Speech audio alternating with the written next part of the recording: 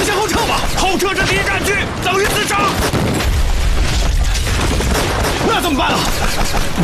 都是鬼子正规军，火力太猛，敌情对他们有利。我们只有1个班的兵力，根本不是他们的对手，必须保护好档案。炸响！什么？你耳朵又不聋？炸响！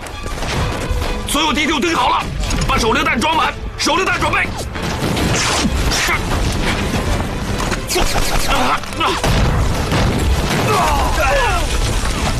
可我们向鬼子投降，这是不是违反纪律啊？什么纪律？兵不厌诈，你懂不懂？不违反纪律都得死在这儿，违反纪律没准还能冲出几个。这要是传出去，说咱八路军投降日本人，那什么呢？没人知道咱们是八路军，咱们现在穿的是皇军军的制服，传出去那也是皇军军投降，跟咱们八路军没关系。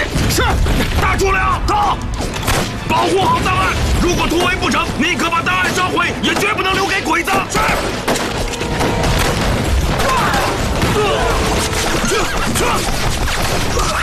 快走！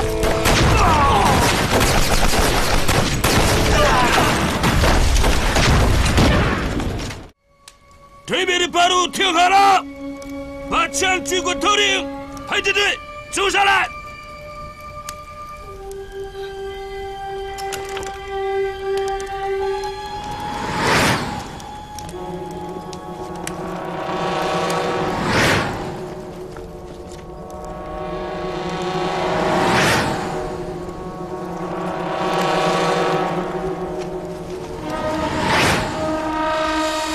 子弹上膛。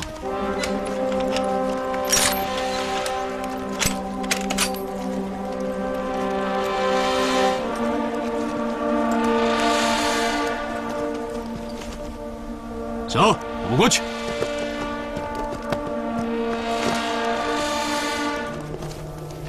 进去之后，利用树林做掩护，往西北方向突围。是。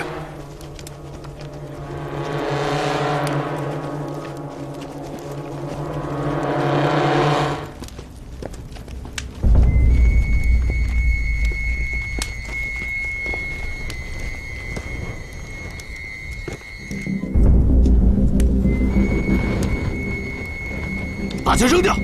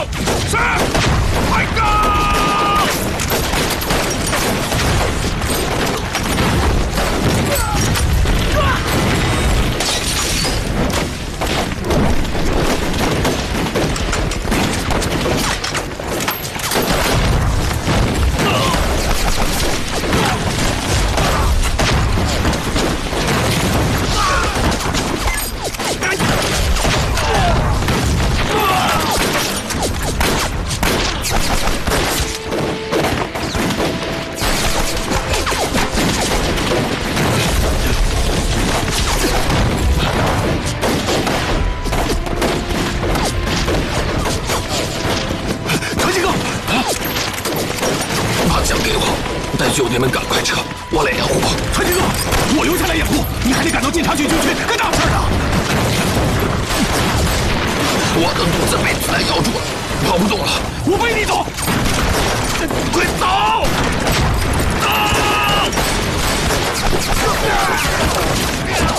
走！快撤！快走！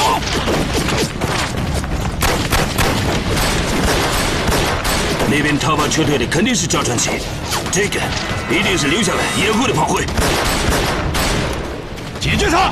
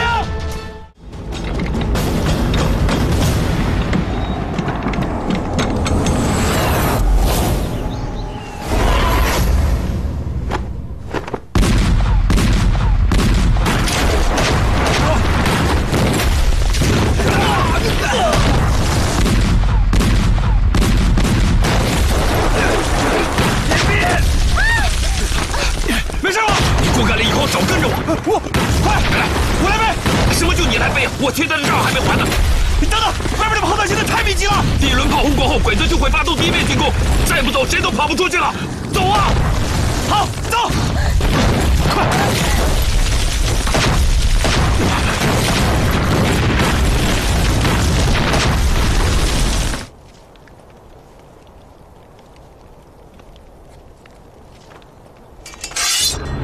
出击！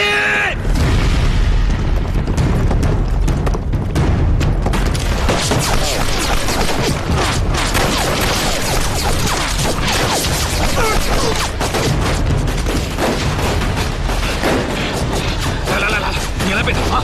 怎么了？什么怎么了？你刚才不还抢着要背他吗？那你呢？给我枪，我留下来掩护你们啊！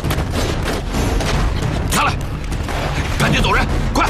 团长，还要留下？你留下来干什么？赶紧滚蛋，要不然回头又说我是叛徒！滚蛋！滚蛋！走，走！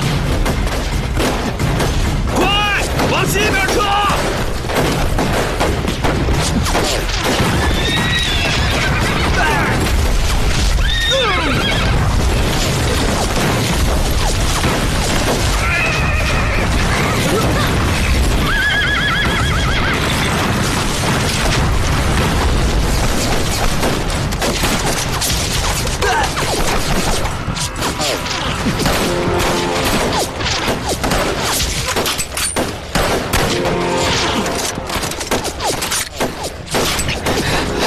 就这么几颗子弹，早知如此，就应该给自己多留一发。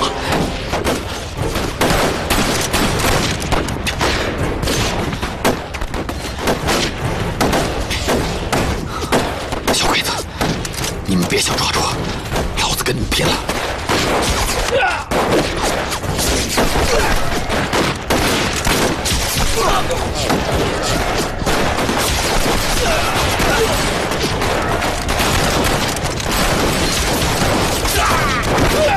弟兄们，给我冲！冲！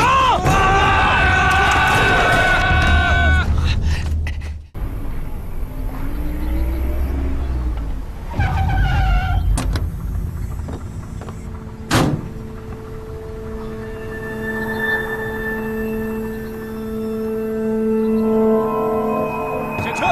下车！快，把石头搬开！快点！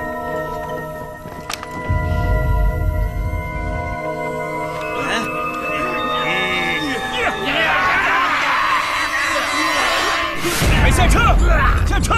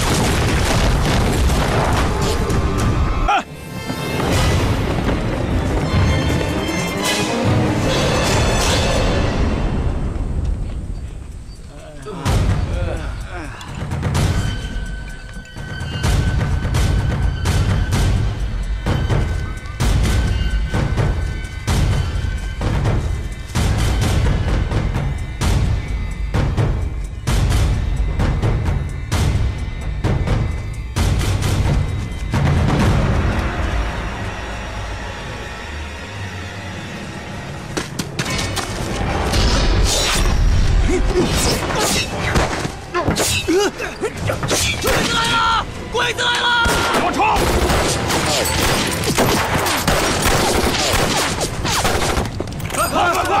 快点！大家全体集合！弟兄们都给我听着，一队负责保护大哥和大嫂，先往后山车；二队负责运送要紧的东西；三队跟我去黑风口阻击小鬼子。行动！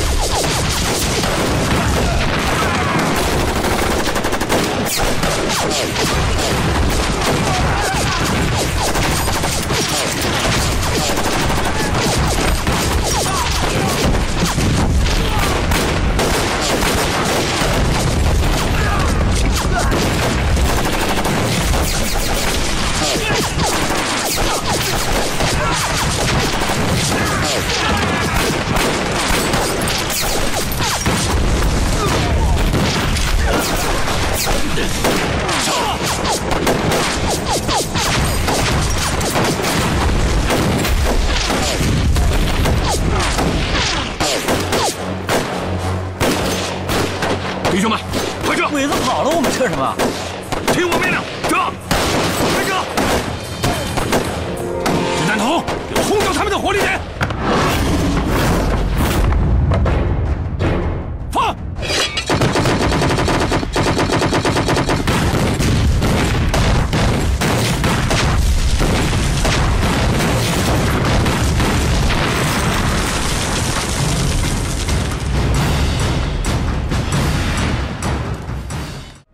我在这戳着，怎么了？脖子，那也得给我交保护费啊。那我要是不交呢？那我看你是活腻了。弟兄们，把他给我废！同志，弟兄们，除暴安良！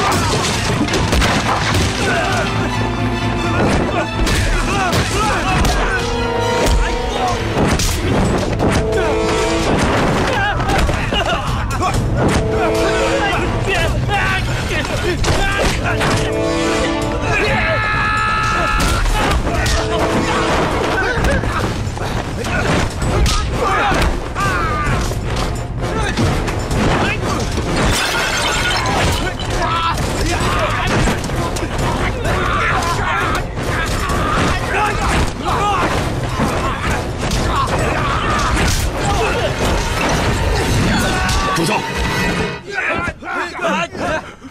都是中国人，教训教训他们就行了，别再弄出人命来。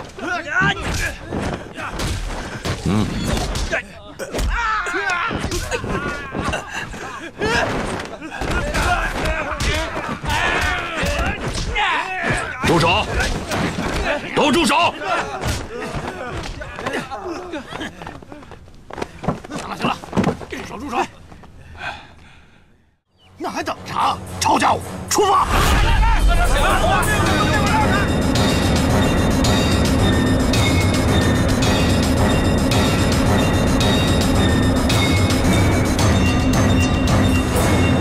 嘿，来了！我看看，哎，我给你粘这胡子，跟我的太像了。啥时候你扯这个？你真是。你咋知道他们今天会来啊？如果有人跑到楚家寨的院子里撒野，你会不管？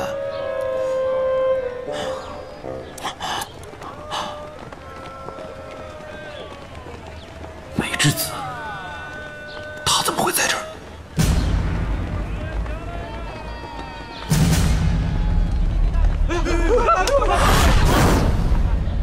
弟兄们，把所有摊位都给我砸了！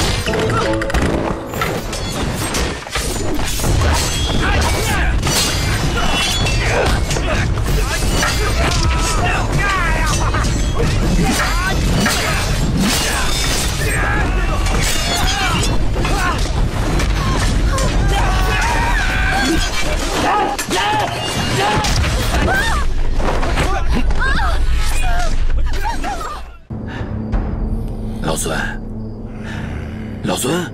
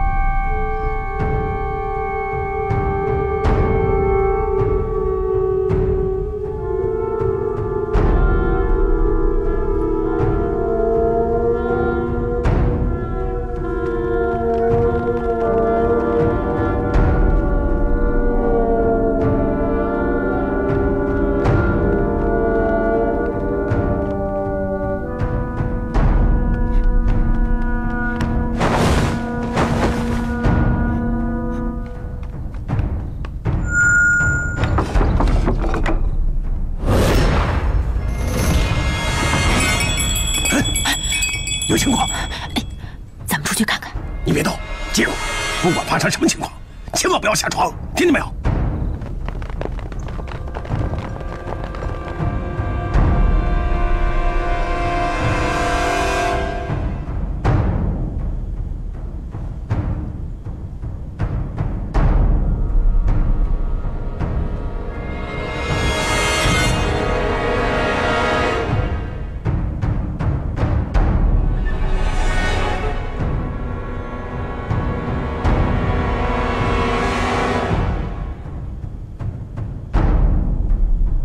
奇怪，为什么探照灯滑得这么慢，而且灯光从不照在牢门前？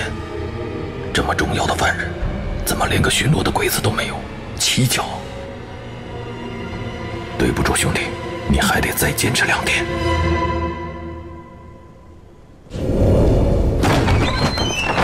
怎么回事啊？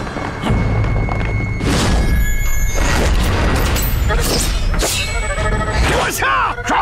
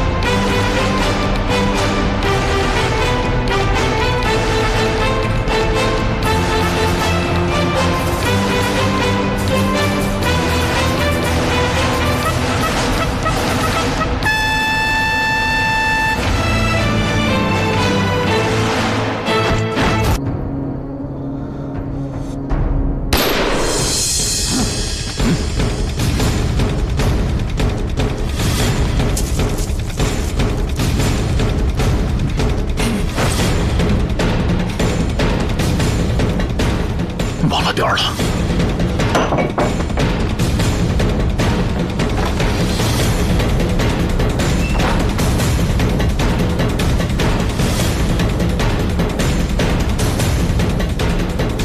哪里打枪？小花，哪里打枪？怎么回事？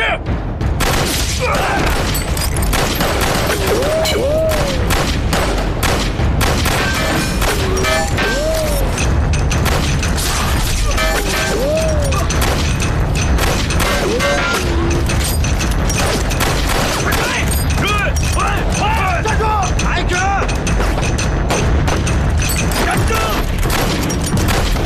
追！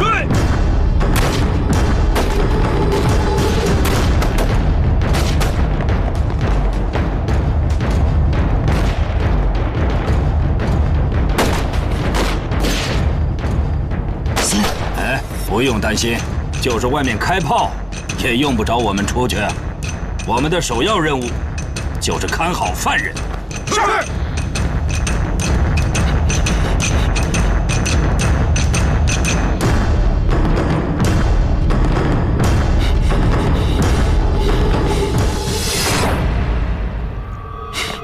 别动，再动我就开枪了。转过来，慢慢的转过来。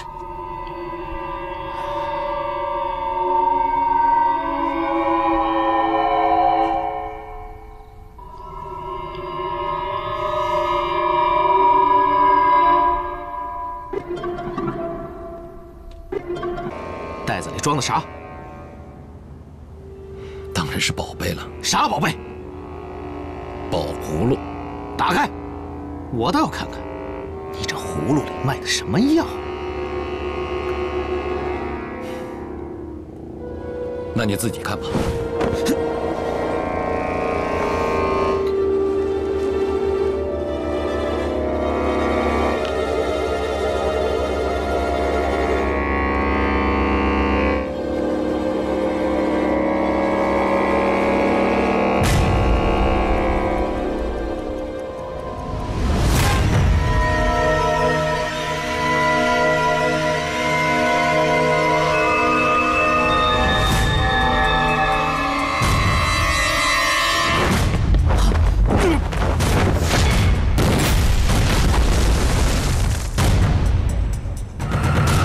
你给我记住，在这片土地上，我永远都是这里的主人。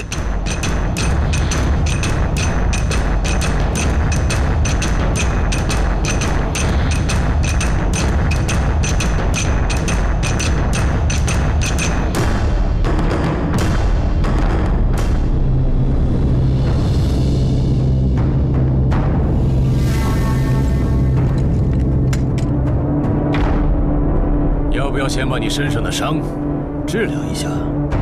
你还是等会儿留着给自己治疗吧。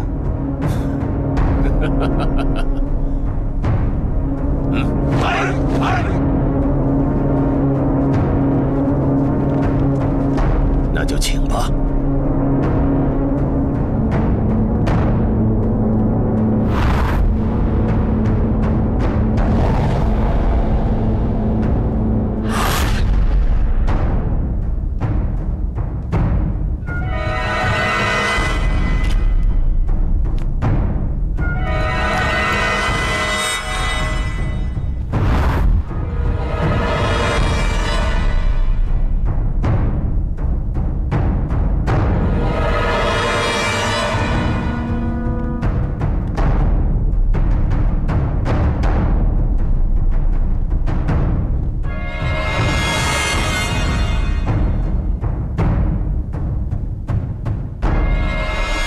你放心，我不会打死你的。用你们中国人的话来讲，这叫做以武会友。你太不了解我们中国这句话的含义了。我们中国人是绝不会跟日本军国主义交朋友的。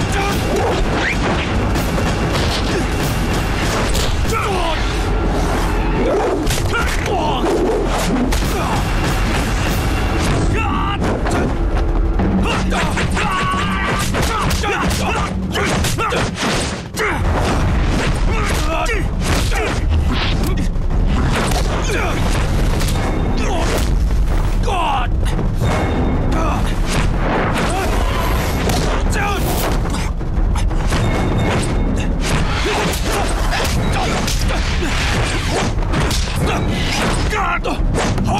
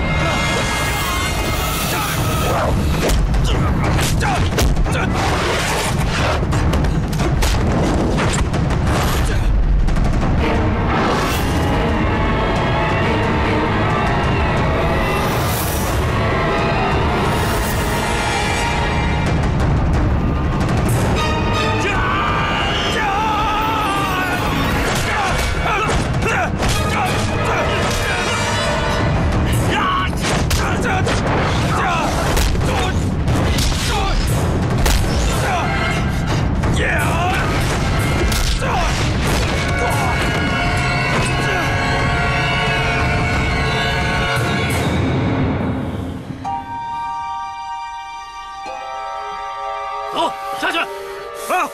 等我把你的手治好了，我会再把你打倒。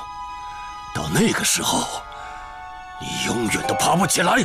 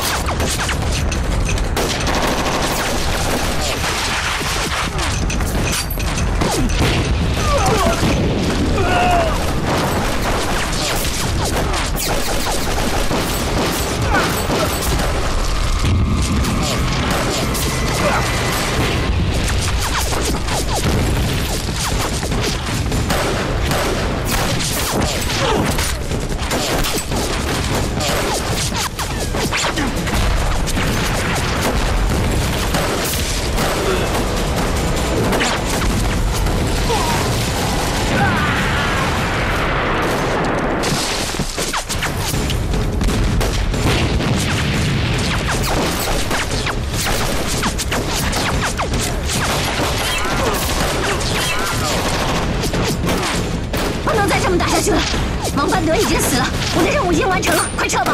不行，我还得用他的身份呢。再这么打下去，我们走不掉的。小心！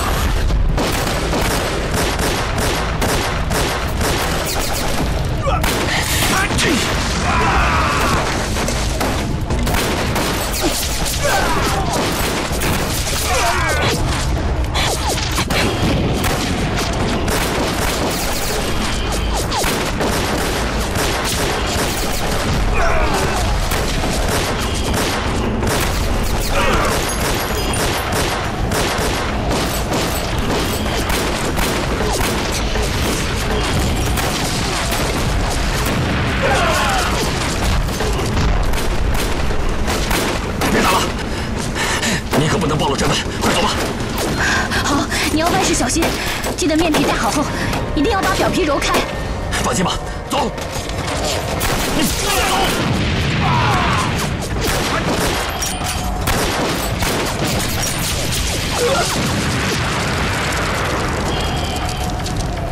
上！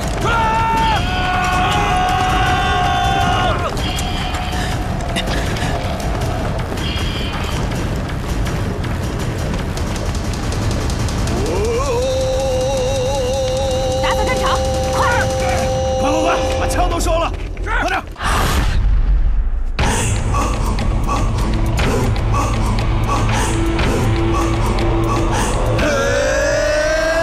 我这山高不可攀，锋利的眼像刀一般，一日来犯，用命来换。黑道的丛林就是鬼门关，我是子弹，仇恨的火焰穿在胸口，就像闪电。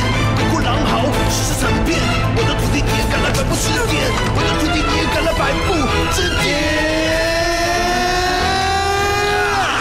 我能够百变，因为这是我的家园，是我的江山和我的心紧紧相连。河是我的血管，石头是我的躯干，参天大树就是我挺直的腰杆，参天大树就是我挺直的腰杆。嘿，这个草变成刀剑，嘿，这个树变成弓箭，嘿，风变成龙卷，嘿，这个竹子变成钢鞭。我就是逆势流猛虎下山，我就是深不可测龙潭，我就是万箭穿心雨点，我就是熊熊燃烧火焰，我就是熊熊燃烧的火焰。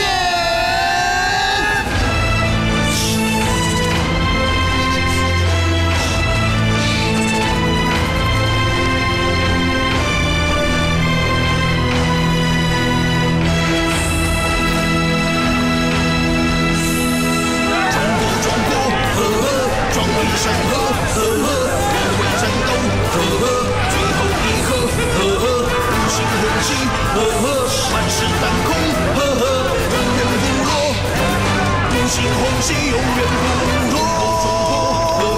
你看刀割，只身也要化作你的山脉，英雄山河。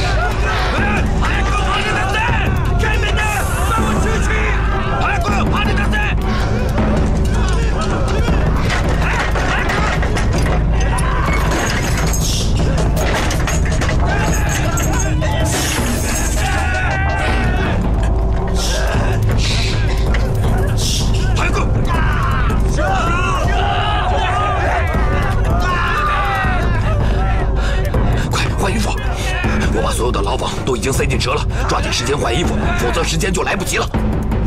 哎，不是，你谁呀？我是谁？我是赵传奇。你是赵传奇？是啊。团长，你怎么变成这模样了？哎呀，你哪那么多废话？快换衣服！快点！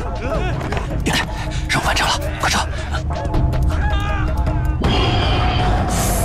哎呀，车呀！救命！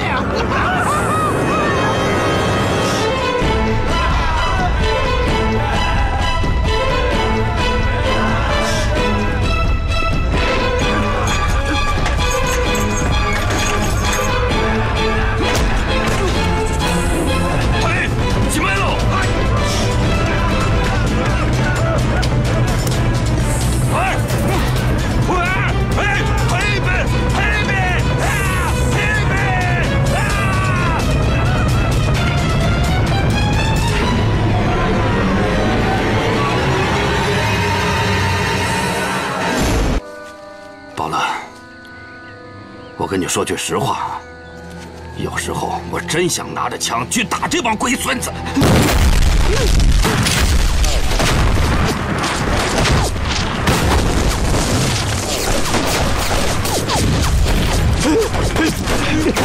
怎么个意思啊，大哥？不会是刚刚日本人听到你说话了吧？这是要灭了我们！那也不会这么巧吧？兄弟们，听我命令，保命要紧，都别还击！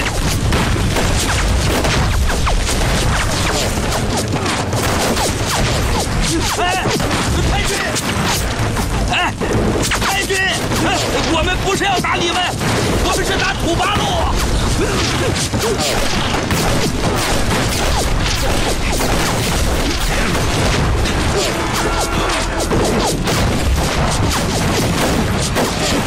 秦大队长，你怎么又回来了？出什么事了？能出啥事？我是舍不得离开你啊！不睁眼的熊瞎子，我们打不过日本人，你是想害死老子？我告诉你吧，那不是日本人，是我们八路军。八路军？你不也是八路军吗？不是，到底出什么情况了？赶快打吧，动静越大，就对你越有利。回头我替你说话，小鬼子没准会让你重当皇协军司令的。你少忽悠我，当皇协军司令，我不信任你。我可是为你好，信不信由你。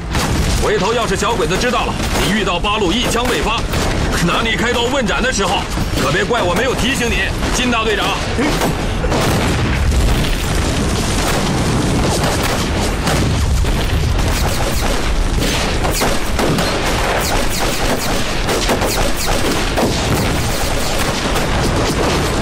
新大队长，这是什么情况？太君，我们遇到了土八路，我们遇到了猛烈的炮火袭击，兄弟们，给我狠狠的打！打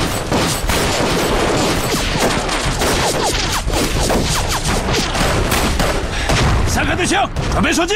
快！哎，赶紧带着弟兄们冲啊！你干什么？想让我送死啊？弟兄们，有皇军给我们撑腰，不怕死的给我冲啊！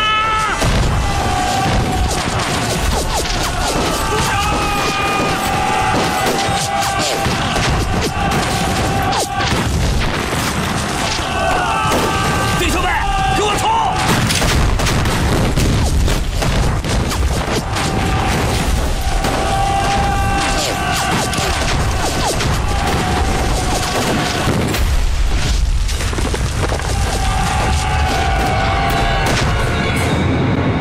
我给老娘上完坟后，就让王大队长率部先回城。我想散散心，往北而去，没想到八路突然从侧面袭击，我部随后就地展开作战。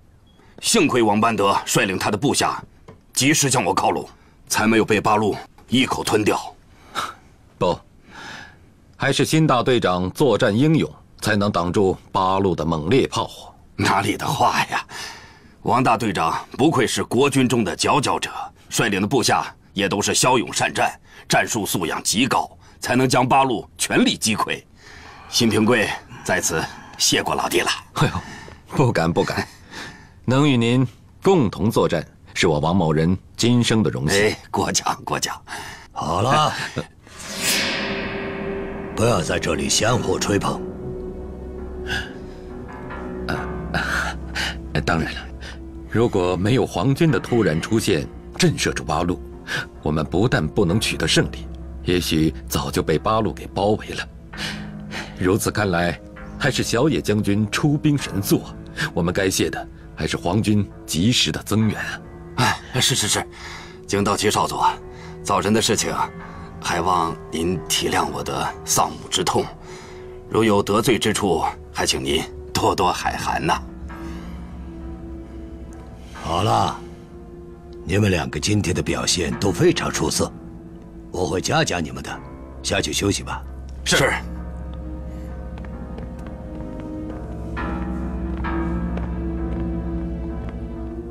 他们后来说的都是实情吗？确实如此，而且作战也算英勇，没有后退一步。但是我军冲过去之后，从战场的地形状态来看，并非他们所说的是八路军的主力部队，反而更像是小股部队的袭扰。如果真是八路的主力，我反倒怀疑这场战斗的真实性。自打我们进入中国以来，你什么时候见过八路会派主力部队去打皇协军的？那就是说，赵传奇没有把人藏在新平贵的棺材中，他还在太原城内。而这个王班德的表现，也足以证明他是一心为我帝国效力的。不，这什么也证明不了。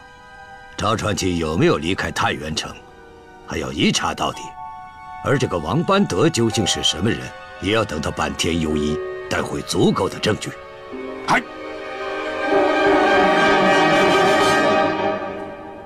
你知道赵传奇最在意的是什么吗？不是财富，也不是地位，而是声誉。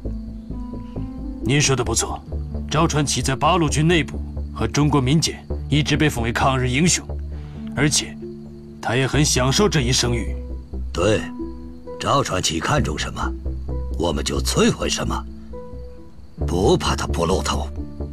那你想怎么做？愿中国人的离间计。铁虎陛下万岁！铁虎陛下万岁！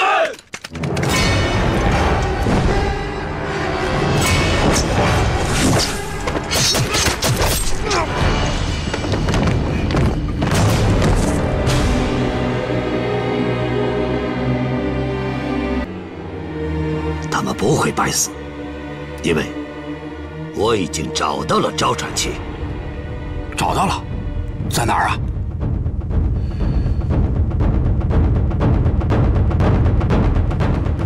赵传奇，就是他。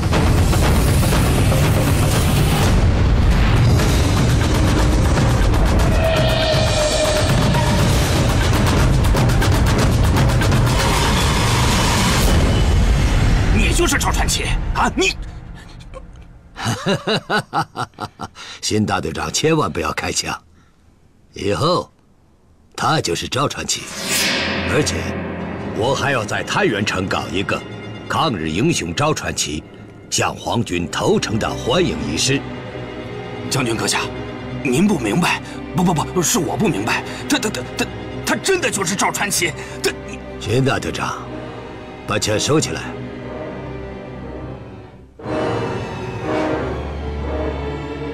未来的日子里，将由王班德带领皇军四面出击，他的名字现在就改为赵传奇。你们先把太原城周围的民兵和游击队清剿掉，让赵传奇在老百姓心里的位置掉下来，明白吗？明白了，明白了。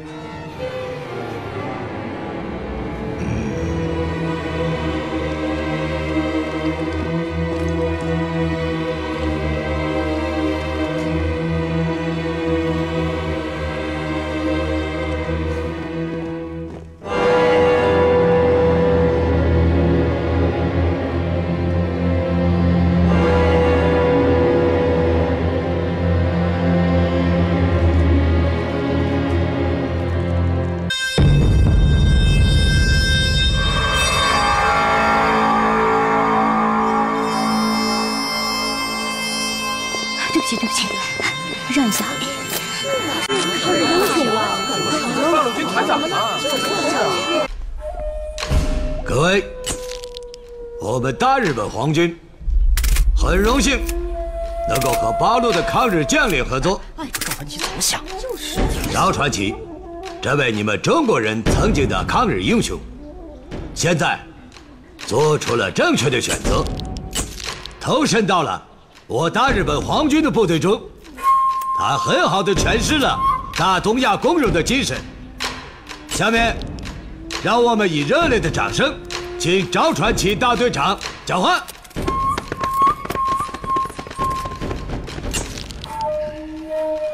诸位同仁，诸位父老乡亲，赵某不才，深感焦虑。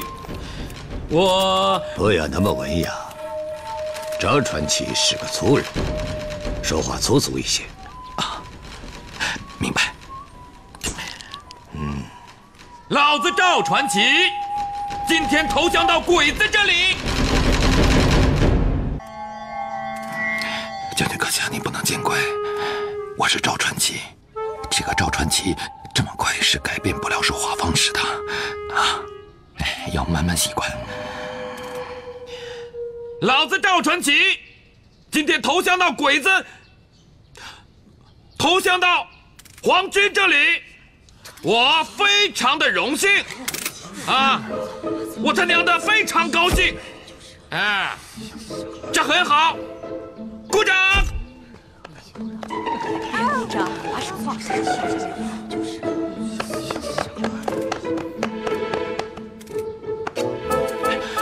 小野将军刚才说的对，老子曾经是抗日英雄，现在老子也绝不是他娘的狗熊。什么叫大东亚共荣啊？大东亚共荣就是我们要和皇军一起使劲的融在一起。什么是使劲啊？就像我们上茅房一样使劲儿。他皇军今后就和我赵传奇穿一条裤子了，他娘的皇军！感谢赵队长的发言，相信我们今后的合作会给整个山西，甚至整个中国带来更好的发展。来。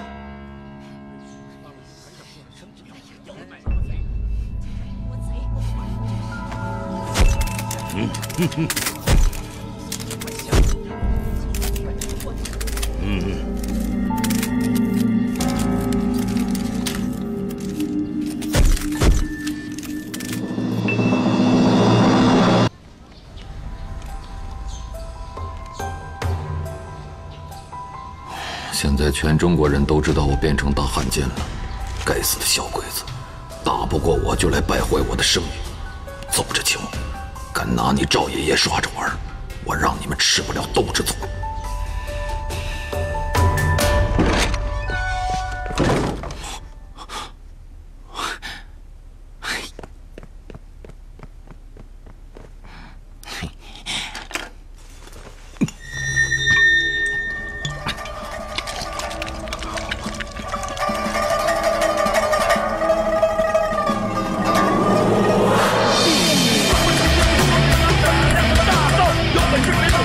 像乌龟一样。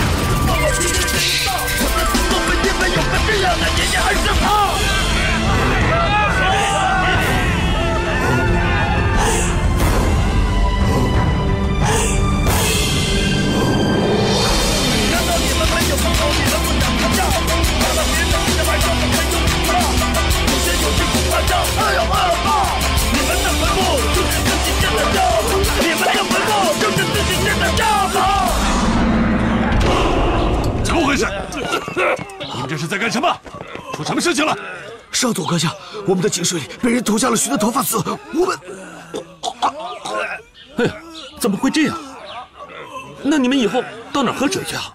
这样，反正我也闲着，来，我帮你们掏出来啊！大哥，水头发丝怎么可能掏干净？不是，那怎么办？那各位太君总得喝水啊！叫士兵到外面打水。好，哦，也好。哎呀，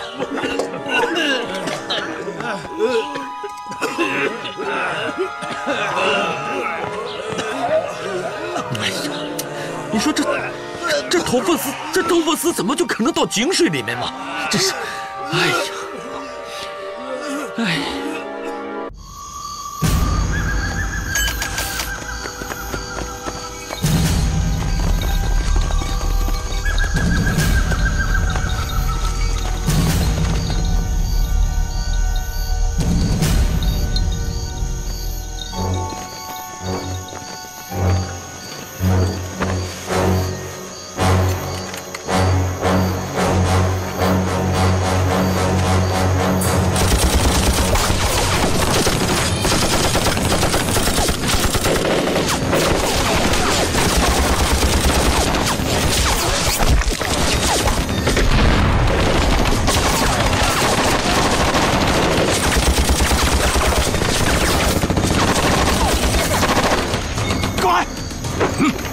强攻，这样上去多少人死多少人，那怎么办？下风！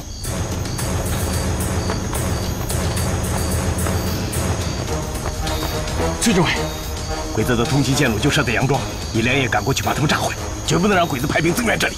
是。哎，注意安全，放心吧。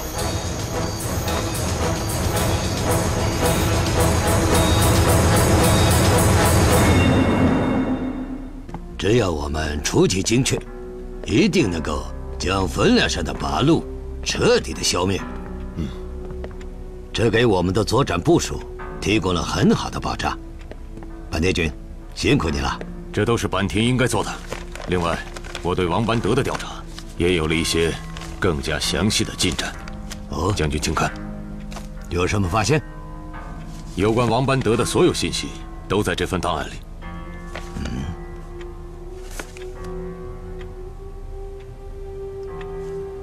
他的眉心有这么大一颗痣，他怎么现在没有？我调查过，王班德从小就有这颗痣，因为总是被人嘲笑。几年前，他找到一位中国的民间神医，帮他把这颗痣除掉了。但是这个神医我没有找到。还有什么？哦，这个人的背景没有原则上的问题，平时爱抽烟、喝红酒，抽烟的时候偏爱叼烟嘴，只是他非常的好色，见到漂亮的女人就迈不动步子，而且不管是谁的女人，他都敢冒险一试。曾经因为想霸占一名国军司令的小妾，差点被枪毙。哦，还有最关键的一点，他和辛平贵早就认识。早在辛平贵在国军36师当团长的时候，他是他手下的一名连长。听说他们之间还有不小的矛盾。另外，何世会几年前曾经到国军36师进行过采访，他见过王班德，他们还在一起吃过饭。但据资料显示，他们彼此之后再无往来，所以熟悉程度，没有人知道。消息可靠？绝对可靠。这么长时间了，辛平贵和王班德谁也没有提起，这就有意思了。那要不要我再去试探一下？不，就当我们什么都不知道。我倒要仔细的观察一下，他们这些人在一起的时候会是什么表现。另外，王班德这些嗜好，我们都没有见识过。嗨，我这就去安排。不急，等打完这一仗回来再说。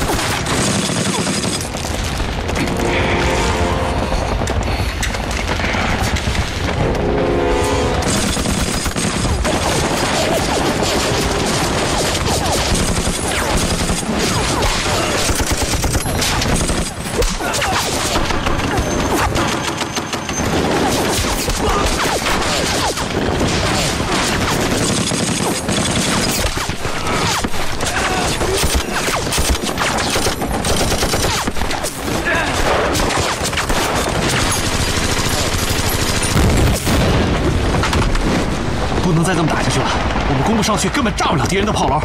不，刘团长他们牵制完日军的主力之后，最终还是要进入这里。要通过咬头垵，就必须炸掉鬼子的炮楼，只不过是时间问题。命令战士们，后撤回来。是。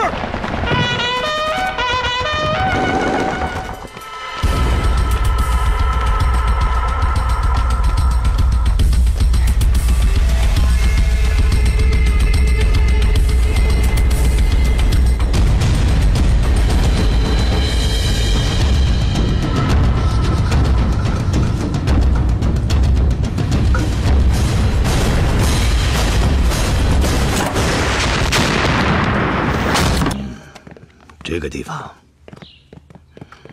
将军阁下，将军阁下。哟，半天大早回来了，看脸色你就是旅途劳顿，你辛苦了。哈哈，两位大队长，我把你们请过来，是有一项军事行动，需要你们出兵。要知道，敌国的主力部队正把汾梁山一带的八路向杨家峪一带驱赶。咬头垵有我帝国的炮楼，八路唯一的路线就是东草沟。为了清扫障碍，我们必须把东草沟一带的民兵游击队组织铲除掉，切断他们的接应点，严防八路。向来源转移。你们两位谁去啊？我去，我去。请剿民兵游击队，只需要一个大队配合景道旗的部队就可以了。哈，将军阁下，鄙人刚刚到这里不久，还没有为皇军做出什么贡献，希望将军阁下能将此重担交给班德，鄙人定会不辱使命。我倒觉得，正因为王大队长啊，现在应该叫你赵传奇，初来乍到，人生地不熟，恐怕难当此重任，还是由我去清剿这些土八路吧。辛大队长这么说话，就不大好听了吧？清剿民兵游击队，又不是长途奔袭与八路主力作战，再加上又有皇军的部队加以配合，我觉得这跟人生地不熟好像没有什么关系啊。王大队长，你这话可是说的有失水准呐！你难道不了解游击队最擅长利用地势地形打穿插战吗？你不太了解太原周边的地形，又不熟悉部队的配备，就仅凭你带那20多个人，怎么能打仗啊？如果不能完成这项任务，哼，那丢的可是小野将军的脸面呐！辛大队长这漂亮话说的真是太好了。恐怕是辛大队长担心我抢了你的功劳吧？哎呀，行了，别以为我不知道你刚刚从司令的位置上被撸了下来，生怕我这仗打得漂亮，摘了头盔，抢了你司令的位置，对吗？皇军好不容易给了你一个戴罪立功的机会，配合景道旗少佐围剿八路，可是你呢？听说你让八路给钻了空子，怎么想在这里找回颜面啊？打个游击队算什么本事？就算是你赢了，皇军也不会让你当司令的。赵传奇，你别给脸不要脸，还轮不到你对我评头论足。哎呦，辛大队长这是急眼了。好，那你去好了，我不跟你争了。哎，你给我来这一套啊！好，老子这回就让你去啊！我看看你有多大能耐。哎，你在谁面前称老子？在皇军面前你敢称老子？再说了，别介啊！你我今后还要共事呢。我可犯不着因为个游击队而得罪了你辛大队长。你个不睁眼的熊瞎子！我怎么了？你说怎么了？够了！你们两个有仇？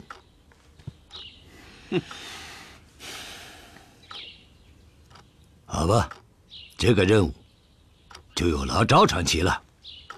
是，保证完成任务。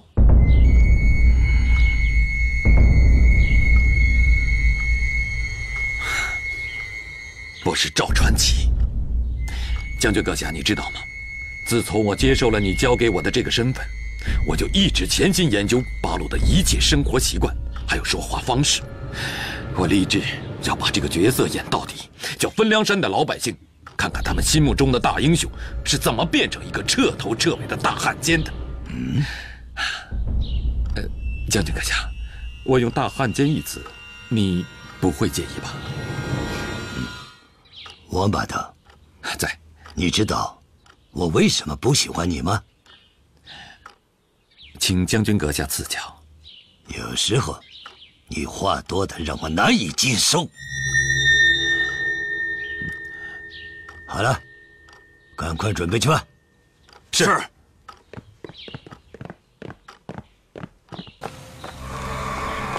崔政委，电线杆子炸毁了，炮楼里的鬼子和外界失去联系了。好极了，短时间内小鬼子不会增援咬头，我们就让小鬼子知道中国成语“重蹈覆辙”是什么意思。拿下咬头！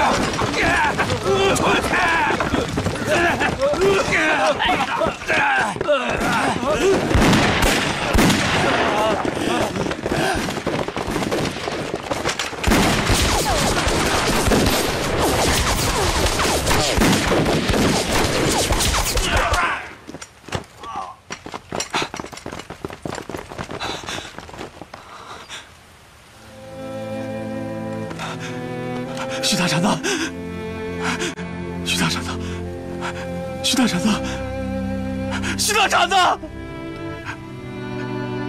徐大厂子，徐大厂子，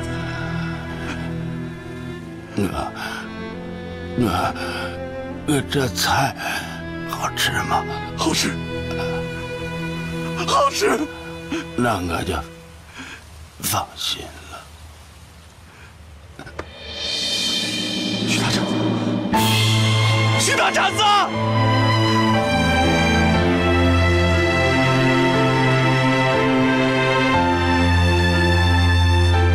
给我炸了他！给我炸了他！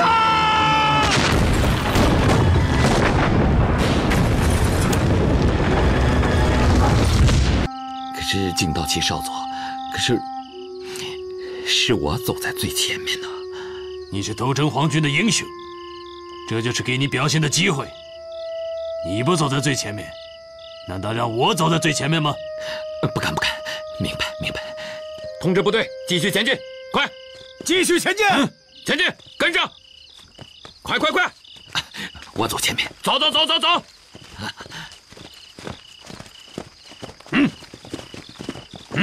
快！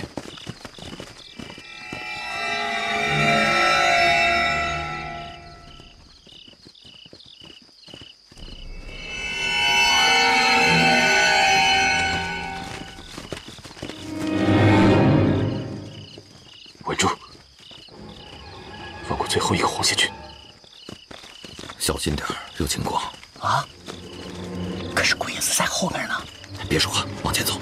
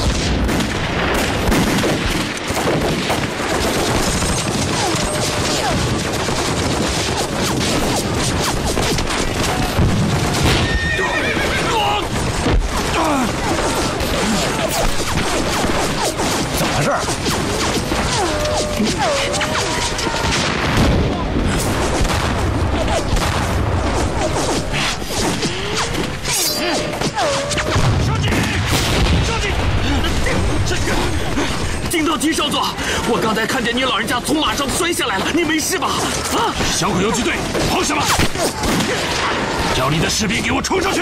明白，我马上冲上去，我也冲上去。下个阵型，掷弹突50名宿舍，准备！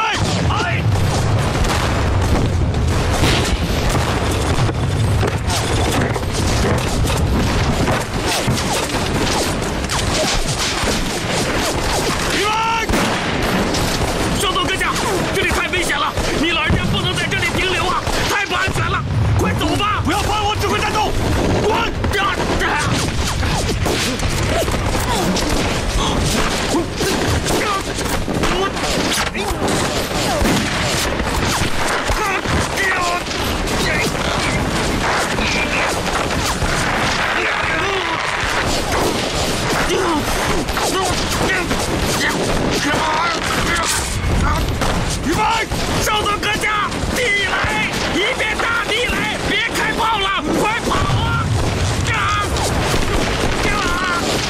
千万别松手，抓住绳子，快撤！你们有本事就不要跑啊！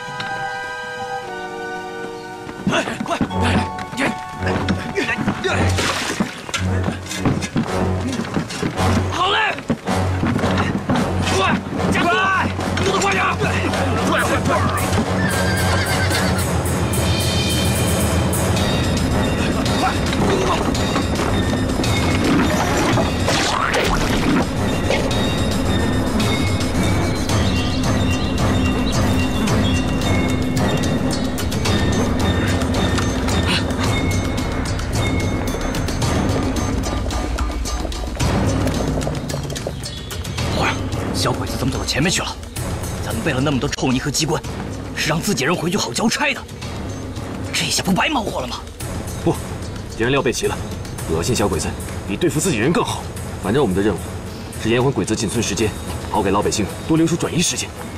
听我口令，打！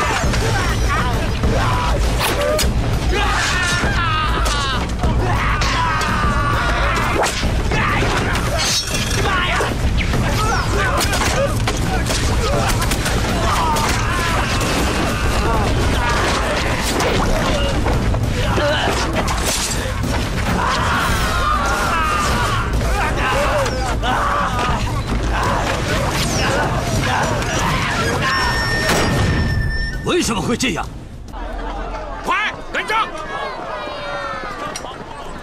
快点，快点，快点，快点，都跟上！我们要把军用物资送到李家坪啊！新大队长走的是南泉岭，路程比我们走小王庄要近。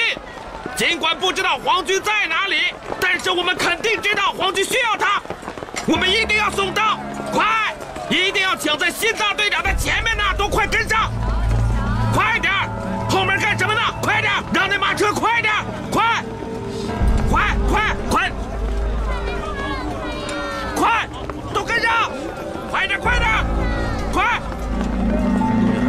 是。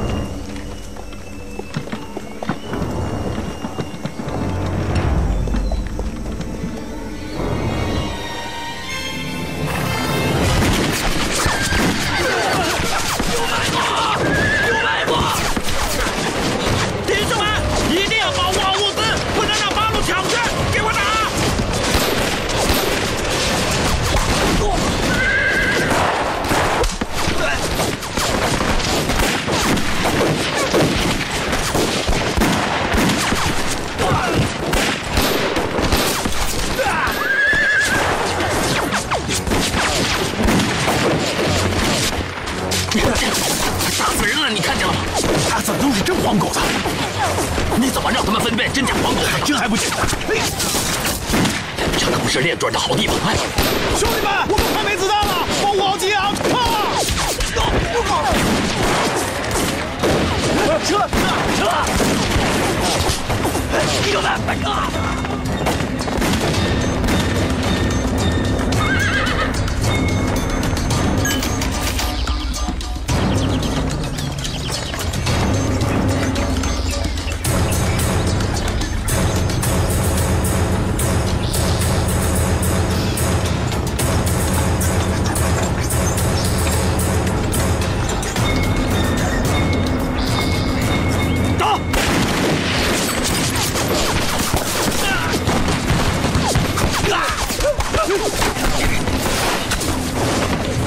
不睁眼的熊瞎子，游击队专门打老子的埋伏啊！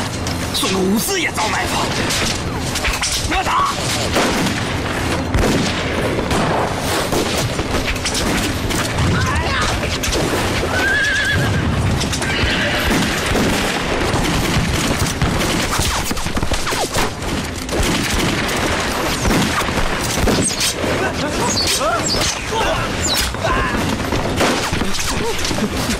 大哥，你怎么还真打呀？不打回去怎么交差呀？大哥，你看他们是要抢物资的吗？哪有抢东西还有物件的？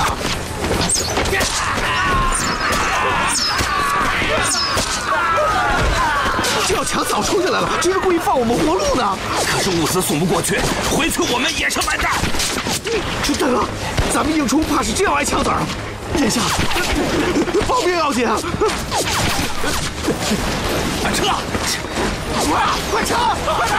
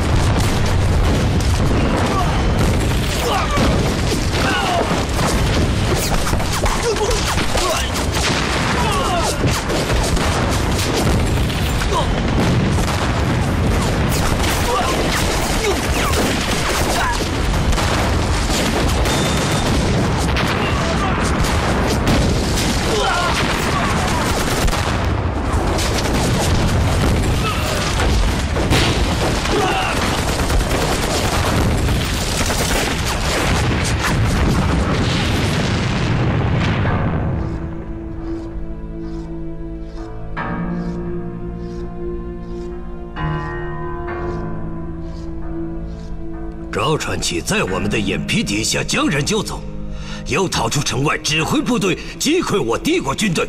你和你的情报部门屡屡让我们陷入被动。坂田君，你难道不应该好好的反思吗？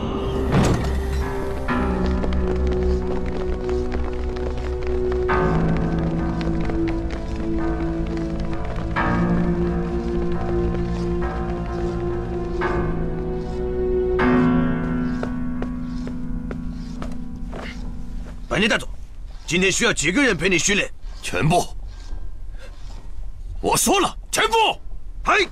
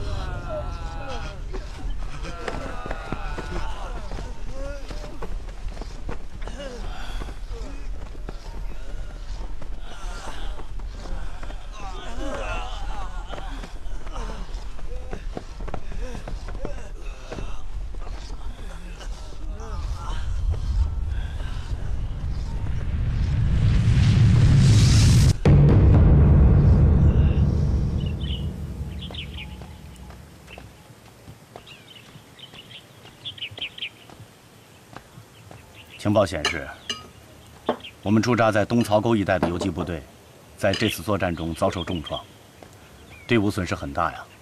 总部要求我们，下一步的工作是要对这些人员妥善安排好，将基干力量分配到各个部队中去。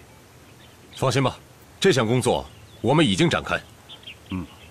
另外，总部首长高度赞赏你们机智灵活的战术，这次成功的跳出鬼子的包围圈，并炸毁鬼子的炮楼。 这可是给小鬼子一记闪亮的耳光啊！可不是嘛，还是村民的脑袋瓜子好使啊！就用赵传奇的土办法，把鬼子的炮楼给炸了啊！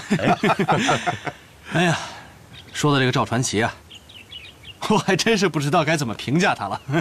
怎么了？他又做什么出格的事了？他违反纪律。他竟然用现在的身份，直接与地下交通站取得联络。不过，这话还得说回来，正是因为这样，我们才在第一时间得到了伪军要增援鬼子的消息，并且有效地拦截了他们，这才让我们的游击队没有被鬼子吃掉。他一定是遇到什么紧急的情况，才做出这么危险的举动。但这件事不可大意啊。春明同志，还要你再辛苦一趟，想办法进城。如果不安全，就带着交通站的同志撤离。同时通知何女士，我们会想办法帮助她搞到电台。好，赵传奇是为游击队赢得了出路，恐怕他在鬼子那儿却不好交差啊。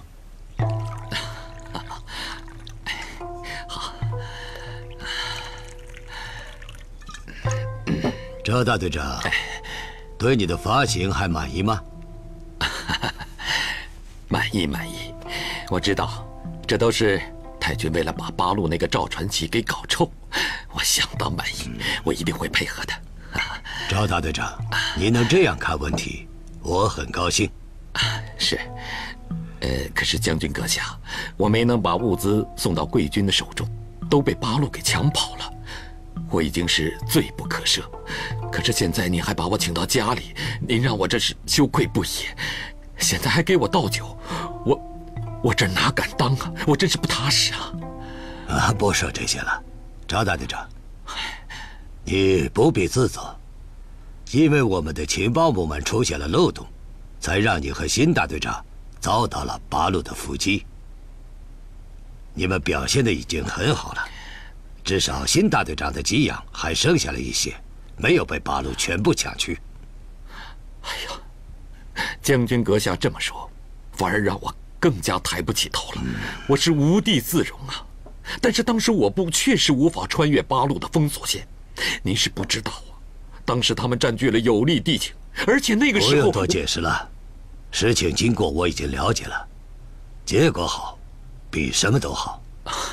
物资和给养没有全部丢失，敌国军队又重创了八路军民兵游击队，并且把他们赶出了东草沟，作战任务顺利地完成了。惭愧。哎，对了，怎么就我一个人呢？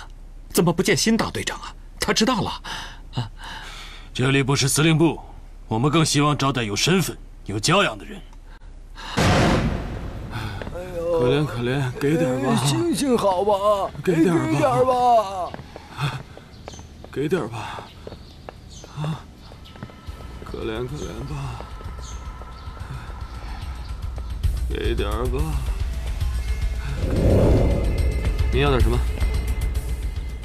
创伤药，要多少？有多少我要多少，我都包了。这卖药的怎么这么快就要饭了？给点吧，生意不好做。可怜吧。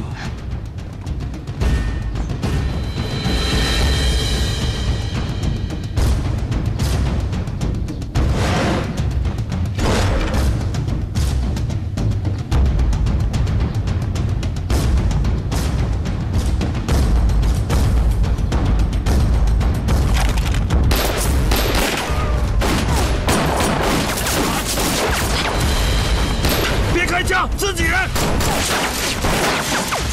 误会自己人，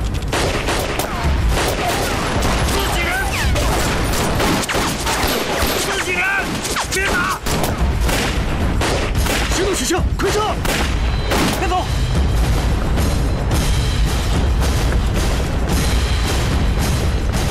哪里大将？在哪里？太君，有人要杀我！有人要杀我！这边！快！八路暗杀赵传奇，看来这个计划是越来越有意思了。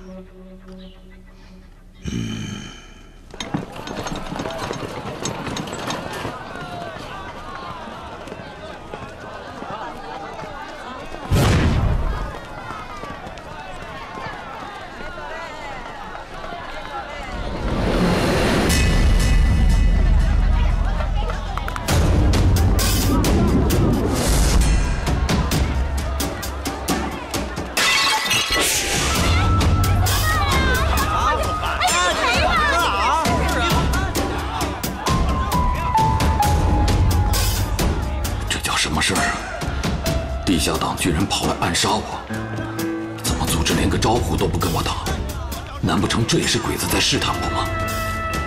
可万一不是呢？这要是死在自己人手中，真是太不值当了。还是赶紧把东西偷到手走人吧。这搞地下工作，看来不是那么容易的。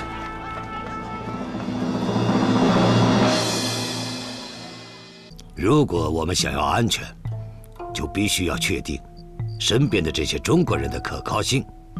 在这方面，你我都不是专家，还是要坂田君前去试探他。